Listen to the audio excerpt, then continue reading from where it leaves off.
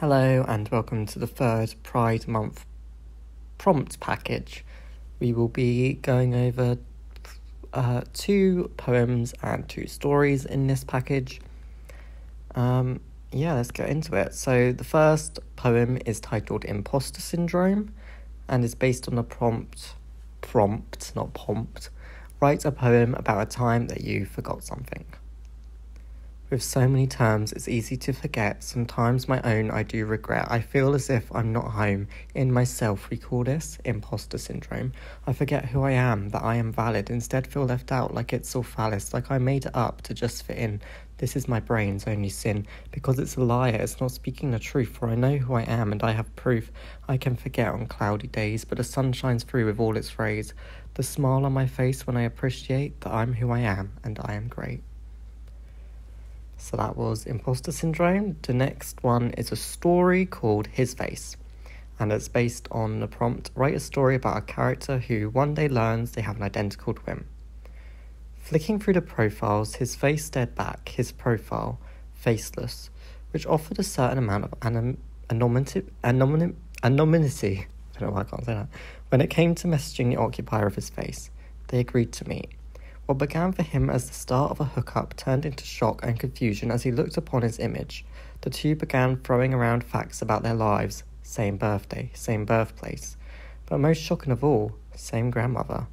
Yep, for years their grandmother had been visiting them both without either one knowing.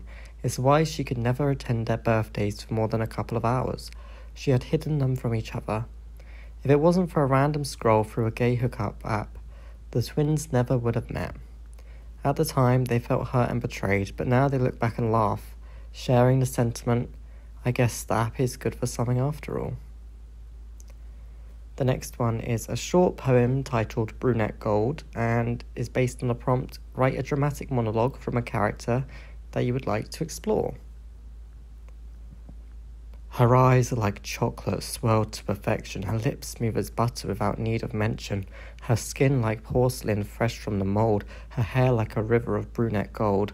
Every curve, every inch, she's perfect to me. In Sappho's name I give her my heart, offer my hands to light up her dark, her beauty shines beyond any star. And our final story for today's package is Warped Reality, based on the prompt, for your birthday, you receive a pair of glasses that allow you to see hidden or invisible things. So let's get into it. But guys, that's all I could think of when I stuck the jar bottoms on my eyes. Like saucers the size of the things were.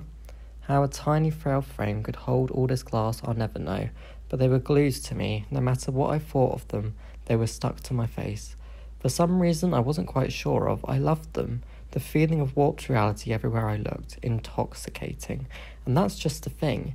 They warped reality to such an extent that I could see things I'd never seen before. I could see a person's heart beating within their chest, and inside every heart, like a locket, sat an image of the thing their heart desired the most. As I looked around the room at all my friends, I saw my face in the heart of a guy I've known my whole life. I couldn't believe he loved me back. So that was today's prompt package. I hope you enjoyed it, and I will see you in the next one. Bye.